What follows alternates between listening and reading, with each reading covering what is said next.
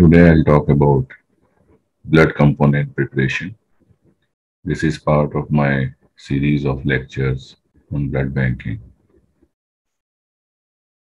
I will cover various blood component enumeration, need for component preparation, equipments required for component preparation, manpower required for component preparation, and for each component, I will describe the properties of component, procedure to make component or component preparation, storage of component, transport of component, and quality control.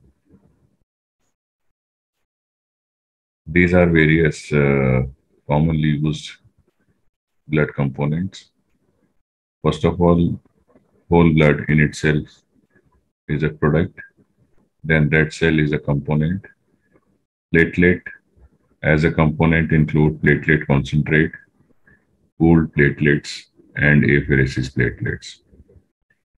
Then fresh frozen plasma is a component. Plasma is also a component. Then cryoprecipitate is one of the component. Plasma products are components, and rarely granulocytes are used. So why do you want to make a component? So component is more beneficial as compared to use of whole blood. So because from one unit of whole blood, three or more components can be prepared. So it is the way of optimal use of single unit of blood. Making components increases the shelf life of the blood products, and more than one component from a unit benefit more than one recipient. These are the various equipments required for component preparation: tube sealer, laminar flow, refrigerated centrifuge, plasma expressor, electronic weighing scale, double pan weighing balance, either double bag or triple bag with additive solution is required, and the volume of bag may be 350 ml or 450 ml. This is the manpower required. For India, an expert working group under the aegis of NBTC in 2017 gave the following recommendations. For a blood center with a workload of up to 10,000 annually, we require a technical supervisor, one in number, two blood center technicians, and one lab attendant or housekeeping staff. This staff is in addition to the staff recommended for other activities of blood bank. Now let us see whole blood. So the blood unit must be discarded if it has been out of the refrigerator for longer than 30 minutes, or if the seal is broken, or if there is any sign that the pack has been opened, or if there is any sign of hemolysis. So storage and transport of whole blood is similar to that of red cells, which I describe next. So red cells, also known as packed red cells, is a component of whole blood. So we take whole blood and centrifuge at 4 degrees centigrade at 3600 RPM for 10 minutes. So this is a heavy spin. It directly separates the whole blood into two parts, that is packed red cells with 50 to 60 ml plasma or additive, and FFP or plasma. If the whole blood is processed within 6 hours of collection, then we get FFP, otherwise we get plasma. And FFP and plasma are stored at below minus 30 degrees centigrade, whereas packed red cells or red cells are stored at 4 degrees centigrade. So this is about preparation of packed red cells. So whole blood and red cells or packed red cells must always be stored at a temperature between 2 and 6 degrees centigrade. If blood is not stored between 2 and 6 degrees centigrade, its oxygen carrying ability is greatly reduced. These are the shelf lives of whole blood or packed red cells or red cells. If they are stored at between 2 degrees centigrade and 6 degrees centigrade, a whole blood or red cells with CPD anticoagulant has a shelf life of 21 days. That with CPDA1 anticoagulant has a shelf life of 35 days, and that with an additive solution of, for example, SAGM has a 40-day shelf life of 42 days. The temperature of whole blood and red cell component must be kept at 2 to 10 degrees centigrade during transport. Transport of pre-processed blood at 20 to 24 degrees centigrade has a shelf life of less than 6 hours, and transport of processed blood between 2 degrees centigrade and 10 degrees centigrade has a shelf life of 24 hours. So this is about transport of whole blood or red cells.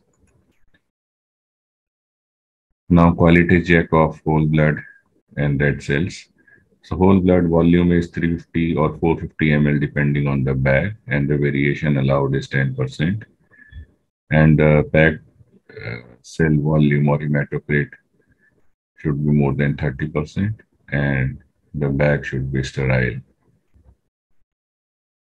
Then this is about red cells or packed red cells. Volume is 250 ml plus minus 10% plus 100 ml of additive solution like SAGM, and hematocrit should be at least 65%. These are quality checks for red cell for intrauterine transfusion and red cells for exchange transfusion. The next component I will discuss is platelet concentrate. This is a procedure for preparation of platelet concentrate. This method, which I describe, is known as PRP method or platelet-rich plasma method. Here, first of all, we centrifuge the whole blood, which is kept at 22 degrees centigrade. We centrifuge it at 22 degrees centigrade at 1300 RPM for 8 minutes. So this is soft spin. It will separate the packed red cells,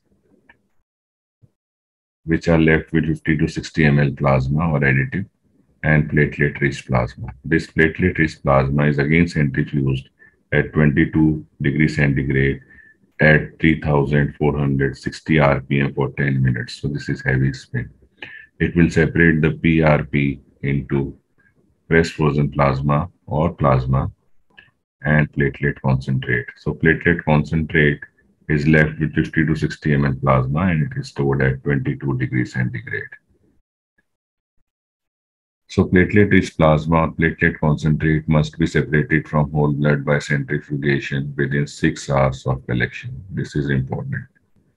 Whole blood should be kept at between 20 and 24 degrees centigrade until it is processed into platelet concentrate and other blood components. Then platelet concentrate should be stored at a temperature of between 20 and 24 degrees centigrade with continuous gentle agitation.